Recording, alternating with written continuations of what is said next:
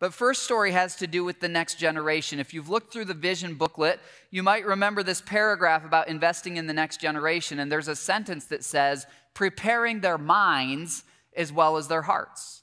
In other words, we want them to know their identity and their love for Christ and that it's about relationship and loving people. But we also want them prepared that if someday they meet a person who says, oh, Christians are anti-intellectual, that they're prepared to know that Isaac Newton, one of the smartest people who's ever lived, according to Albert Einstein, was a follower of Jesus just like me.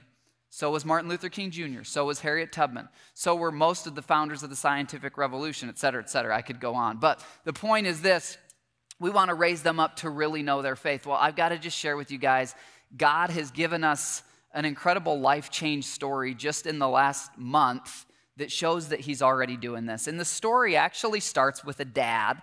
There's a dad who was here during our Jesus Loves Me series. And when we taught about what Jesus did on the cross, this dad came up to me afterwards in tears.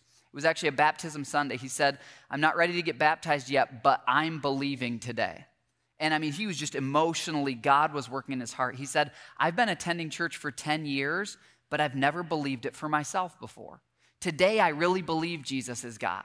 Today, I really believe he died on the cross for me. Today, I ask him for the forgiveness of my sins, and I get it. It was just this breakthrough moment for him. Well, I paired him up with a brother in our church who's discipling him, that is, teaching him the Christian basics. And as they were praying, one day I was praying with them, and we said, how can we pray for you? John is his name. He said, pray for my daughter. She's 15. She's gone to church her whole life, but she's told me that she's not sure if Jesus really lived. She's not really sure if it's true, because she lives in this world that kind of says it's not, but mom and dad say it is. And I said, well, is she a reader? He said, yes, she is. Well, part of this, my challenge as a leader is that every part of this vision, there's like a drop-down menu, and there's like a whole binders of stuff that we have planned, but I can't share all that in one message. One of those binders under this is a project for our young people called JesusSkeptic. And it's all about them knowing the historic validity that Jesus lived and how his followers have made the world a better place. So I had an early draft of that book. The book will come out in October. And I gave it to this guy, John, and I said, if your daughter's a reader, have her read this, and I'd just love to know what she thinks. Because if she's doubting and she doesn't think it's true, that's exactly who this is written for.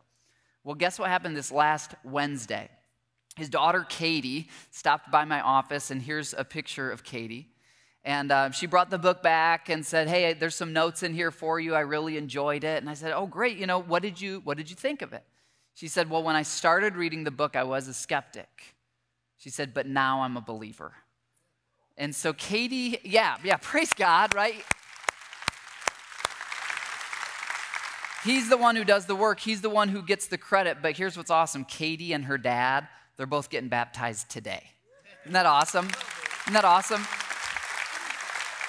And here's what was so encouraging to me, because I've stepped out in faith, is you know what? Katie's the first young person to read this as a skeptic that I know of.